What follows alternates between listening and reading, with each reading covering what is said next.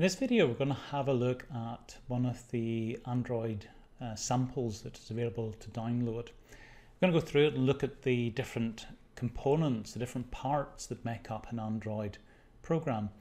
Very much it is going to be a high-level overview, and it's going to help construct the framework within which we can then build upon when we're thinking about developing our own Android game.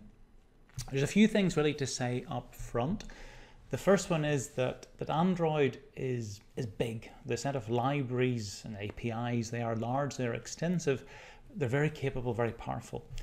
And there is quite a lot to actually take in, and it's very easy to almost get lost in this material. And we will be covering quite a few different topics today and jumping from one new concept to another new concept and so on and back and forth. What this means is the first time you go through this, maybe somewhat bewildering. That's fine, you can expect that. As you then start developing and building things up, hopefully everything should fit into place. So do view this really, the first time you watch it, as to sort of soak in as much as you can, and to watch it a few other times just to build up your understanding of it. The one advantage that we are thankfully looking at in terms of developing a game is that we actually need surprisingly little of the Android framework if we want to create a game. So in creating a game, all we basically need is to get input from the device and have the ability to display graphics and play sounds really out of the device, and a few other things as well. But in essence, that sums it up. So when we're thinking about developing a basic game, there is actually going to be relatively few bits of Android that we will need. So in total, small amount of code. But we've got to understand a little bit about how this fits into the wider picture of all of the other different elements of Android that we have available. So do expect this. Expect the first time to be reasonably complicated, reasonably difficult. So let's start off. So we're going to assume we don't have any project available. And we are going to import an Android code sample. So this is one of the ones that are available online. And there's actually quite a few different samples that you can download, look at, play about with. Unfortunately, they're not really game related. So the vast majority of these will be traditional GUI sort of interface driven ones with some logic and control behind it. But we're going to pick one that hopefully will identify a few elements that for a game will sort of help us. So down under input, and depending when you're doing this, you may have similar or different demos available, but it doesn't really make much difference. So we're going to pick basic gesture detection as the starting example that we'll explore. So we'll check this out, just use the default name and finish it. Now that will actually check out from the online Git. We'll get our own local repository for it, where we can then build upon, modify, use whatever we want to do with that. So we have the thing checked out. And under project, we've got our application files, and we've got our Gradle script as well. Now just let's say we wanted just to have a look at what it did, but we'll fire up an Android device so you can see this. But we'll go through each of these bits, and we'll have a look at how some of the coded aspects hang together as well. So some things, the key things to mention that we'll go and have a look at. We've got under the application, we've got a number of a manifest. Manifest is a key files, it's a bunch of XML. That describes the app, the permissions that we're requesting, things like that, the version of Android that it's going to target, the minimum version it can run on. So it contains a lot of essential information, high-level information on our app. As you might expect, within the Java folder, we've got the code that underpins and actually comprises our app. Under resource, res, we've got a bunch of resources that our app uses. That's going to be particularly important for us for games, because we'll need images, we'll need sound, we'll need other things. But under this, we have a drawable folder. We'll look at each of these in turn. We've got a layout folder for layouts, a menu folder, and a value folder as well. And then under Gradle scripts, we've got a few build scripts that control how this gets to be built. And so we have our tablet up. I'll do Control F12, change it around in terms of its layout. So if I were to, let's just briefly run this, you'll see we've got Gradle build running down at the bottom. So that's the Gradle script being kicked off. The controls how Java and all the different resources get to be packaged together into a single deployable executable that we can then push up onto our tablet, the emulator. So again, it appears we can move the mouse around and we've got a bunch of stuff appearing over here. Now, for a game, we will want to detect clicks and drags and gestures and lots of other things there. So I suppose in this sense, this example has some relevant information for us that we can use within the game. So let's have a look at some of these aspects. We'll start off first of all with what we saw, the layout. So inside the resource, the layout, we have an activity main file. And if I open this up, so it's an XML file. And you can see there we're initializing a rendering library. So it's going to give me an illustration of how this thing will look like whenever it gets to be displayed on an application. And you can see within this, we've got some components for layouts, we've got some widgets, buttons we can put in, different types of text field, or containers, or some other elements. So this is nice and drag and drop. You can actually drag and drop these things about. You can sort of configure elements for it. So very, very GUI driven for much of the interface. And if you were to view this as the underlying text, you can get to see the XML that provides that overall description. And there's quite a lot of useful things within this we can look at. So we can see it's a linear layout. We've got a text view available, and then a view, and inside that we have a fragment. Now there's a few things to mention here, and if I actually click on this, you'll see that it changes. So inside my XML, I'm going to have, as usual XML, we've got our elements, we've got our attributes for it. Some of these are just ordinary text strings, but there'll be a few of the attribute values that have particular meaning. So one, for example, this is the text view. So it is that thing there. And you can see here, welcome to basic gesture detection. It has some text in it. Now, the text that it displays, we are not hard coding it in here. Because hard coding in the welcome to the whatever would be a bad thing to do, particularly when we're looking at apps that have to sell across the world. So localization in terms of different languages is an important aspect. So what we're saying there is that this text view, sure, it will display some text, but the text it will display is a string called intro message.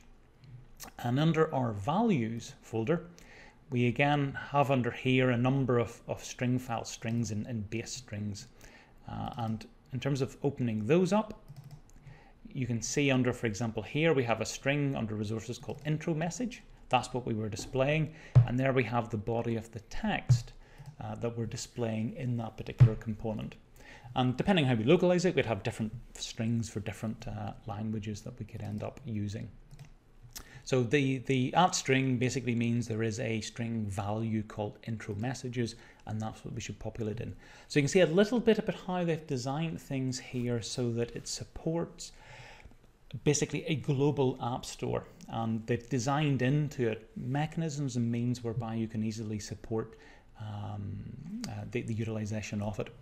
There's one other one to just flag up there. And is over here is for the ID.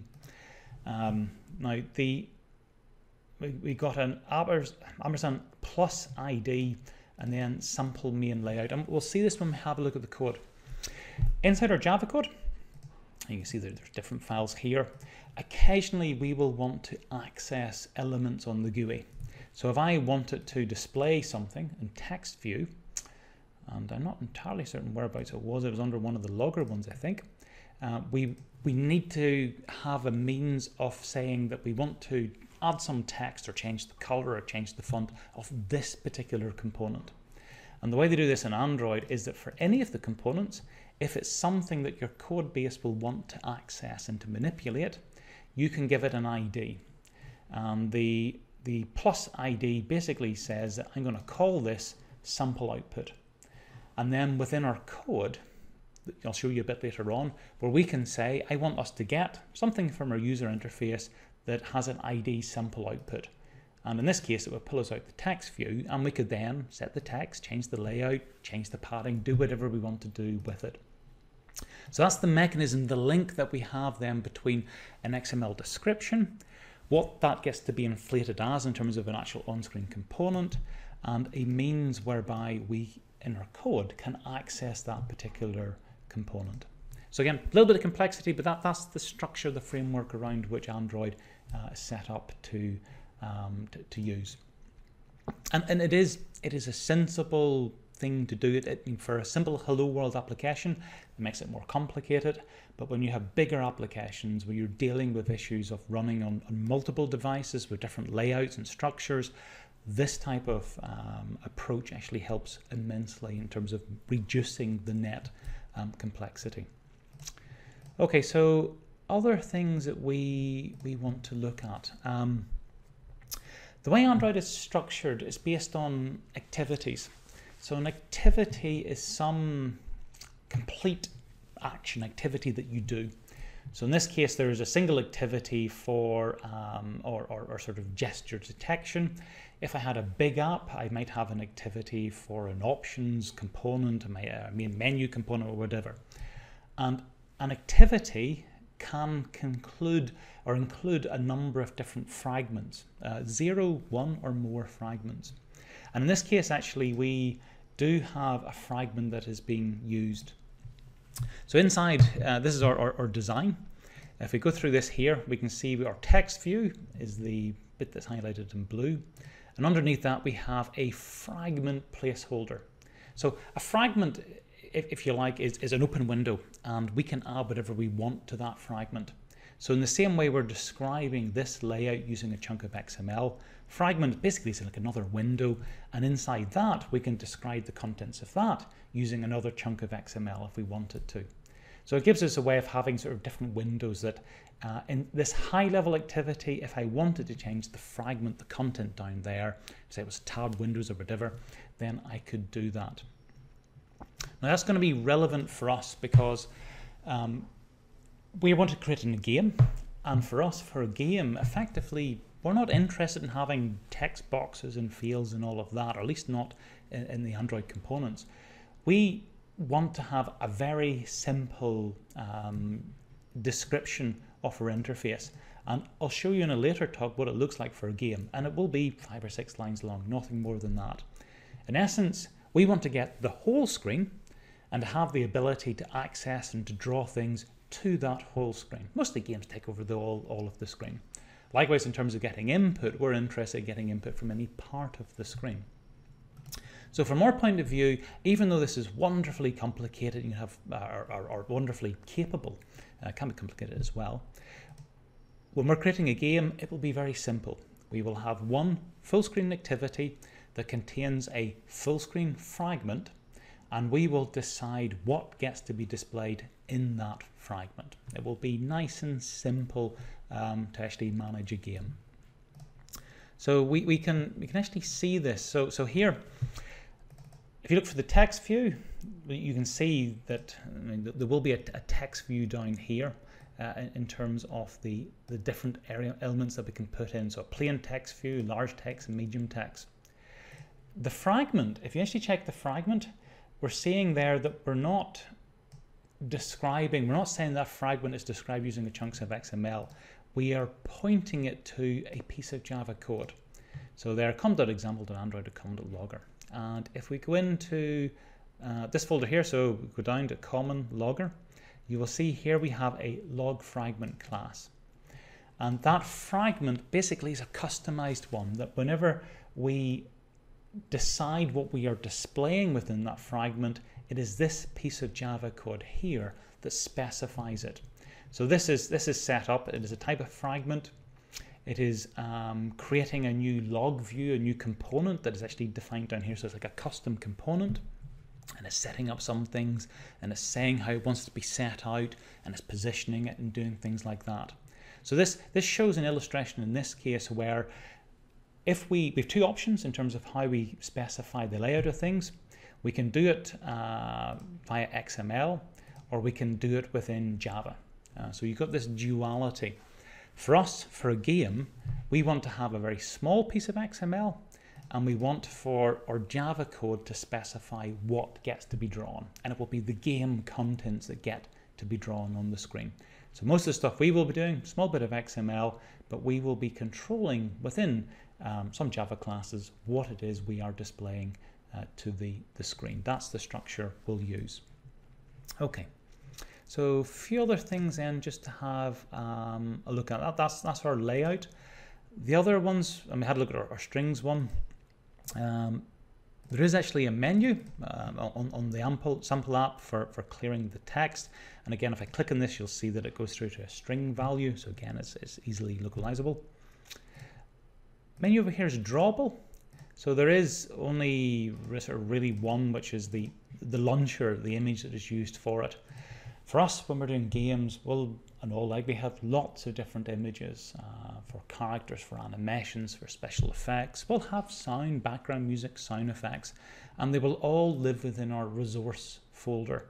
And well, quite often I just call assets is the name. Inside that we can have images and sounds.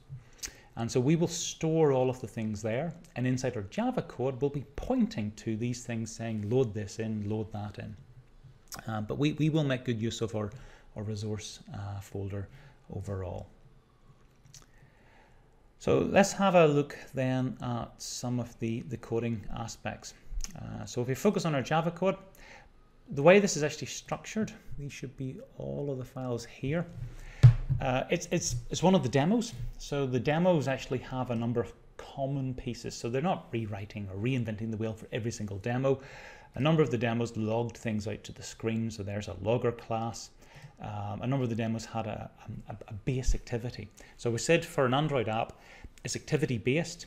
You have to release one activity. You can have more. For us, we'll just have a single activity for a game. And then we can build things on top. The actual demo itself that builds upon this common base.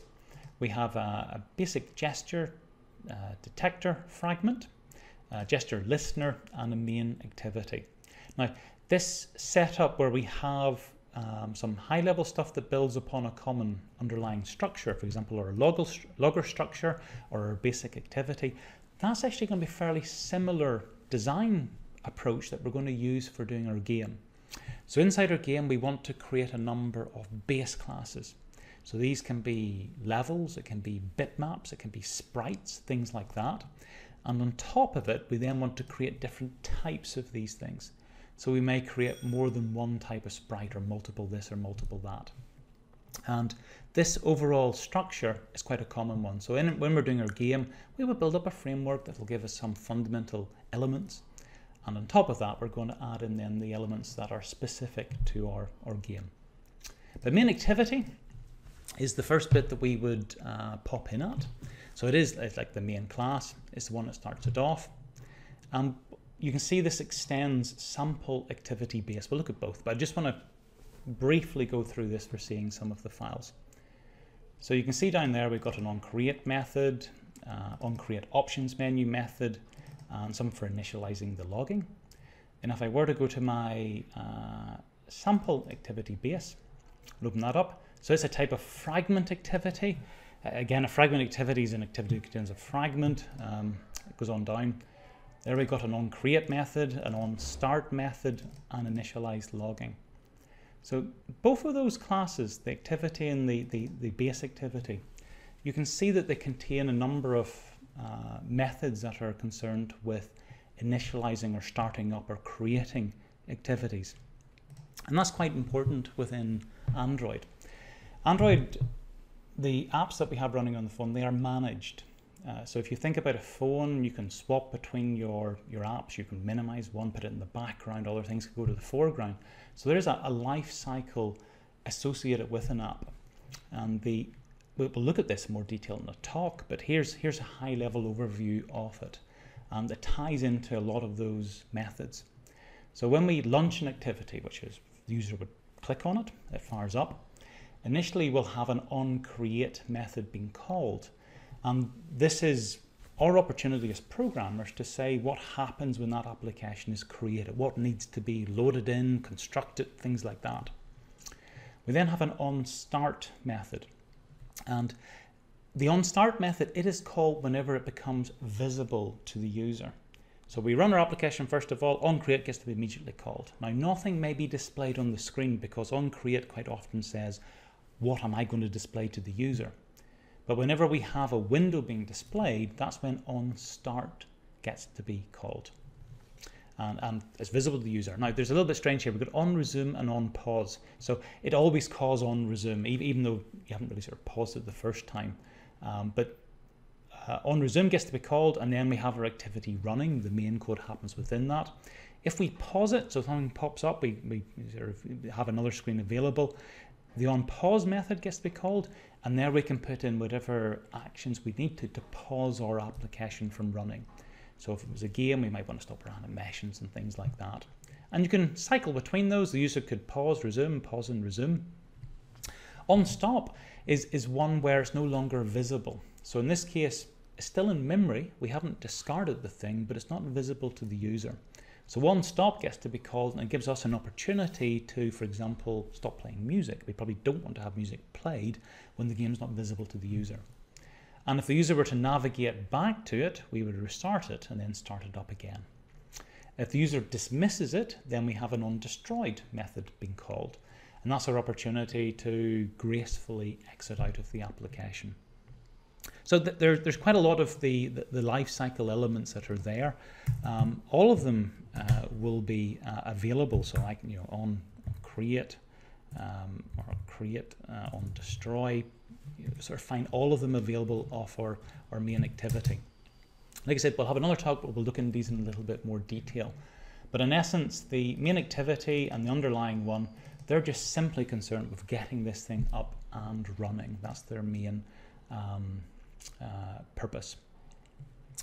So other things then to have a look. Let's just go into onCreate. So this is in our main activity, and onCreate, if you remember, is the thing that initially gets to be called. At this point, nothing's visible to the user. We haven't started it. It really is at the beginning. So we call our superclass set content view. So we are saying that we're creating an activity. An activity has to have something that is visible to the user. So what we are doing there is we're setting the content view to r.layout activity main. And if we were to go back to, so this basically says there is a layout that is called activity main, and that's what should be set for the content of this activity. And fair enough, if we go back to our layout, we'll see that we do have one called activity main. And that's what we will then be populating within it. For quite a lot of the things here, you will find sort of r.this, r.that. Now, r is a auto-generated Java file, believe it or not. So it's not directly visible within this, but if you view the project files and inside the build, you'll see there's a generated or source file, and inside that you can pull out the R file.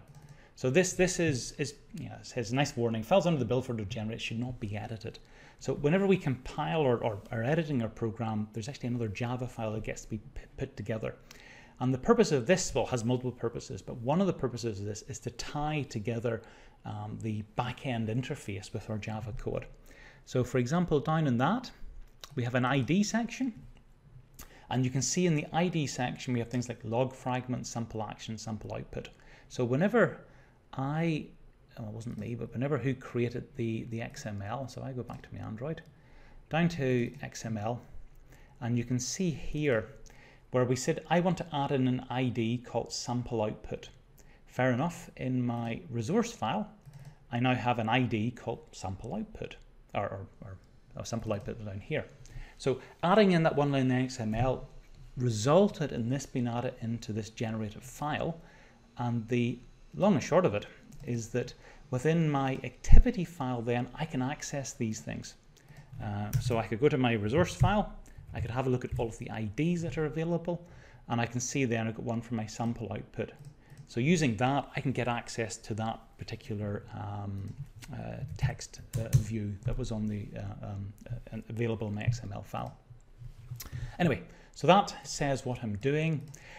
If you think back I'll show you, don't need to think back. So inside our XML over here, we had this, but inside the bottom bit, I didn't change it, we had a fragment. Now a fragment, we need to say what is displayed in that fragment. So this is the bit down here that says, I want to create a custom fragment, I want to control what's displayed. So we're getting, you have to do this through fragment transition. So again, it's a bit of complexity, don't you worry about it. So it's the same sort of pattern for all of these things. We're getting out our fragment manager. We're creating a new fragment, or basic gesture detector, which is a piece of our code, and we're adding that in. So basically this basic gesture detector fragment is what will be displayed in that bit of the interface.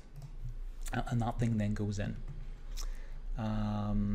Let's say we have a look then at the basic gesture detect fragment.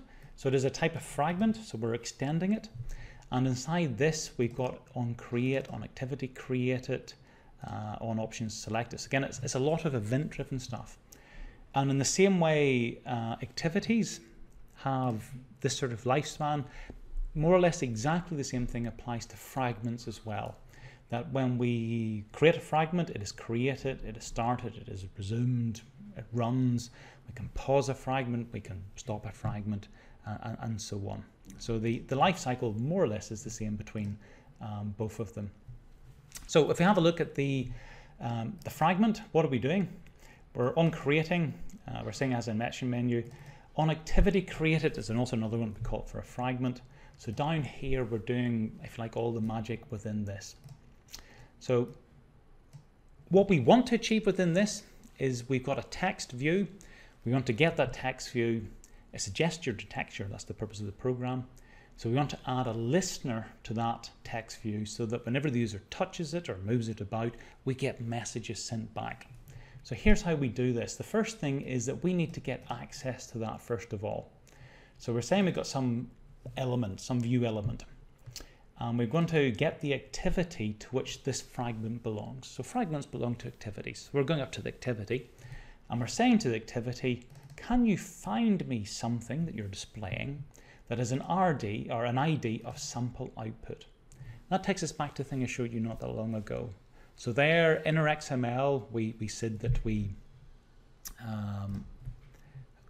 wanted to set up our text view so that it had an ID of sample output. And now inside our basic gesture detect fragment, we're making use of that, we're getting access to it. So at this point, I will have available a Java object that corresponds to that particular text view.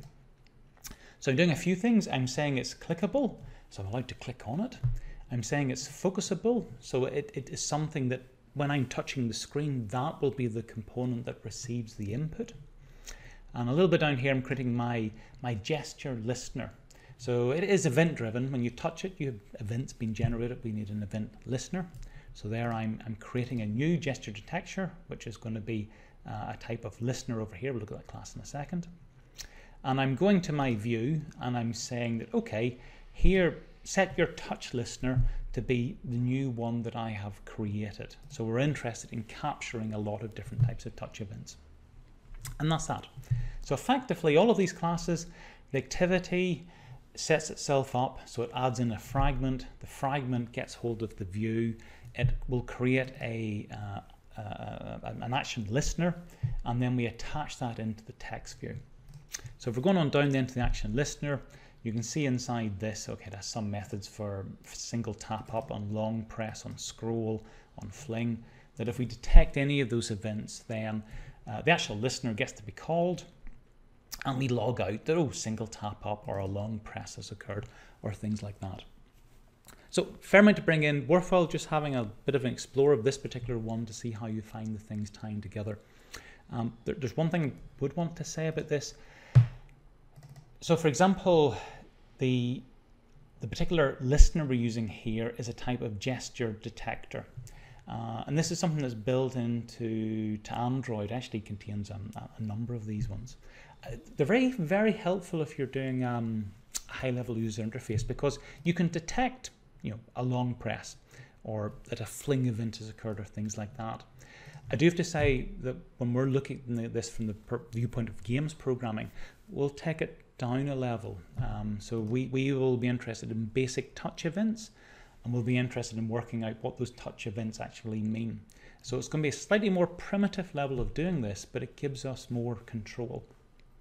Because as soon as a swipe happens, we could add in some graphical effects or play a sound effect or whatever. We don't have to wait until that event has been detected.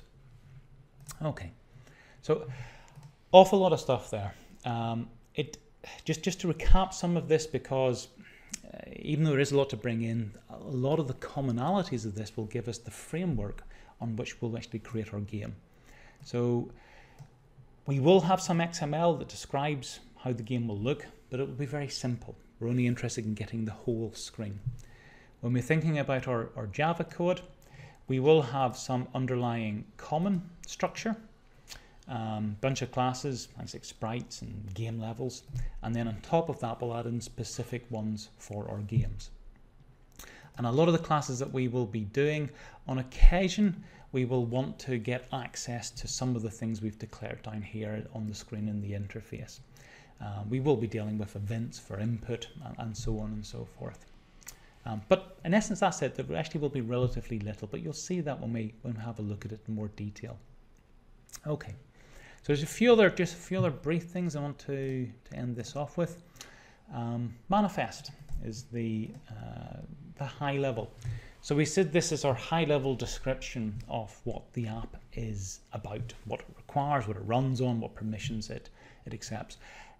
And it is going to be important, it is vitally important for an app anyway, because it contains all the permissions, but there's a few things we'll want to set up for a game specifically. So things like the screen doesn't necessarily dim if the user's not touching it, useful for a game. So these are some permissions, and we'll look at that in a little bit later on in the course. So other things we have within this, you see again, it's a chunk of XML. You got, okay, so min target SDK versions managed by the Gradle file.